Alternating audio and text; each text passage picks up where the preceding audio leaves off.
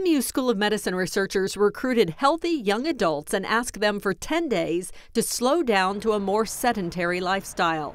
Members of this group cut their 10,000 steps a day in half while adding 6 cans of sugary soda to their daily diet. What we saw after the 10 days is that there was less insulin-mediated dilation, so the blood vessels were dilating less in response to insulin. That's not good news, and something Dr. Manrique-Acevedo hasn't seen before: vascular insulin resistance occurring in such a short period of time.